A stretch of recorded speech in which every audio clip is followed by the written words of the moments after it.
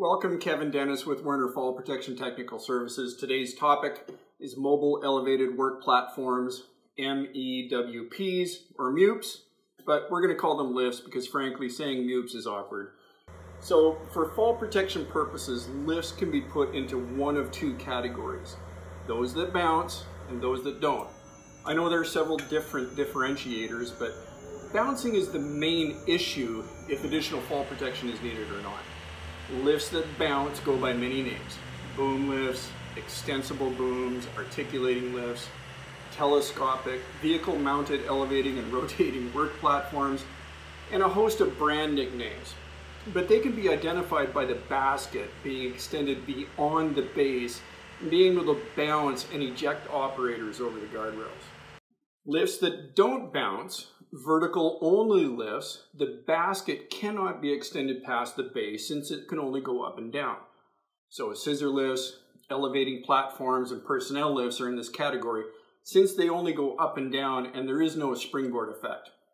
I need to start by reviewing the regulation that deal with fall protection in lifts because it varies, but it's all based around the bouncing problem.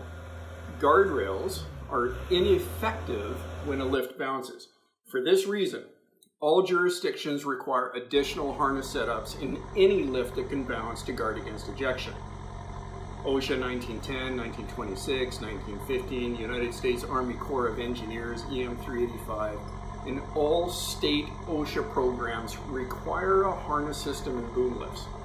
For vertical only lifts, opinions vary. OSHA and state programs do not require a harness setup in scissor lifts, where the United States Army Corps of Engineers under EM 385 does. Washington, Oregon, and California, states that have unique fall protection requirements, do not require fall protection in scissor lifts, but there are some exceptions. If the guardrails are removed or lowered, or if a person is transferring in and out of the lift, or if the lift manufacturers require it, then it's a requirement. So refer to your company policy when dealing with vertical only lifts and ask your supervisor or safety department to make sure you're following local requirements. So moving on to the equipment, I'll review the options that are available and start with the easiest part, the harness. Most any compliant harness will work in a lift with hundreds of options available. It's not the lift that determines the specific harness, but usually other work needs like arc flash, welding, evacuation, or needs of the work where a tool belt, hip D-rings, or other harness feature is needed. But most any harness can be specified for use in a lift. That's the easy part. Now let's talk about the hard part, the connector. I'll go through this and you can decide if you're team lanyard or team SRL. First, both systems, lanyards and SRLs, are fall arrest systems. They're not restraint. Restraint systems prevent travel beyond the edge of a fall hazard, so there's no fall. The edge of the fall hazard in a lift is the top of the guardrails. So to be restrained, the rigging must prevent the user from being able to travel past or be ejected over the edge of the guardrail, which isn't possible when we connect a system to the back harness D-ring or give enough length to allow the work to be done. So if a person can go over the guardrail, we will be dealing with some level of arresting force. And at the end of it all, a person will be suspended by the harness, so it's a fall arrest system. To be restrained, the connector has to be shorter than the distance from the lift anchor to the top of the guardrail, which usually is measured in inches, and it isn't possible in the majority of lifts. So it's good that we keep equipment short, restrict lengths, etc., but if the equipment is long enough, lanyard or SRL, where a person can go over the top, even as unlikely as that might be, it's still a fall arrest system because we're dealing with energy and the occupant being suspended after the fall event. So back to team lanyard and team SRL. Both systems are acceptable for use in lifts and they both have pros and cons. Team lanyard supporters like that lanyards are very robust, economical, they have very predictable performance, and they control forces effectively and come in a variety of options. Depending on the lift anchor location, if there was an ejection, free fall distances with lanyards vary from a couple of feet and can be as high as 12 feet if the lanyard is anchored at the top rail and the person is ejected to full length.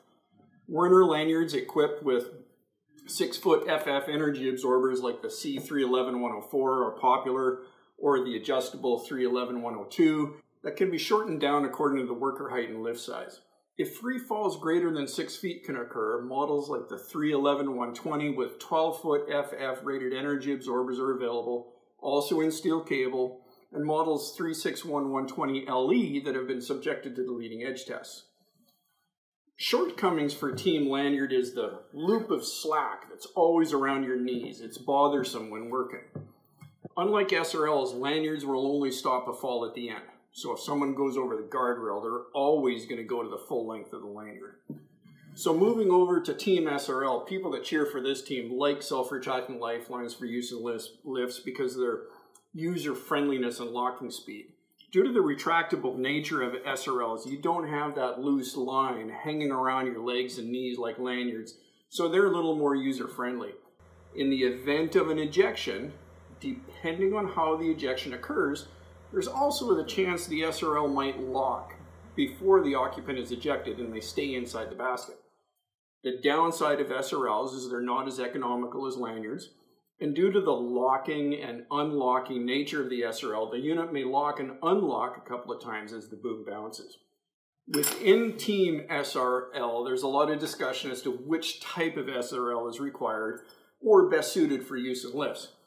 The anchor point in the vast majority of lifts is below the D-ring at the mid-rail level inside of a lift. This lower anchor location and the top of the guardrail interrupting the SRL line make Class 2 SRLs the best choice. Even though the guardrail isn't sharp at all, any interruption of the line between the anchor and the person will affect the forces on the person. All Class 2 SRLs have an energy absorber on the person on the harness end that will control forces on the occupant. So given the line contact, the potential increase in fall distances, the anchorage below the D-ring, and the scenario of the line going into a door hinge, control panel guards, or whatever else it's available to contact, Class 2 SRLs have a higher tolerance for free fall distances and are preferred when stuff comes in contact with the line. You will find opinions vary on this topic, but when asked what SRLs are best suited for increased fall distance and line contact, it's a Class 2 SRL. So the R430006LE, both single and twin leg options, are popular players for Team SRL, with a small snap hook on the anchorage connection and 6 feet worth of working length. Alternatively, the 410008LE in cable is another popular model. For larger platforms, using the 430006LE-TB tieback SRL provides 9 feet of working length and can be anchored directly to the lift in the same manner as a regular snap hook. It must be noted with SRLs, if you are governed by EM 385 and the United States Army Corps of Engineers, they prohibit the use of Team SRL in boom lifts and scissor lifts. So clearly they're Team Lanyard. So whether you're Team Lanyard or Team SRL, there are several options for both. When a lift bounces, it's very difficult to argue that one's going to outperform the other. SRLs will lock and unlock, or the person might be at full extension of the SRL when they're ejected.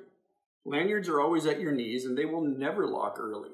I'll finish up by telling you, if you watch enough lift ejection videos and tests, you will quickly realize that neither Team Lanyard or Team SRL eliminate the violence of an ejection, and both are designed and suitable to protect the occupant from the ground below. So thanks for listening. Reach out to your local Werner representative if you have any questions.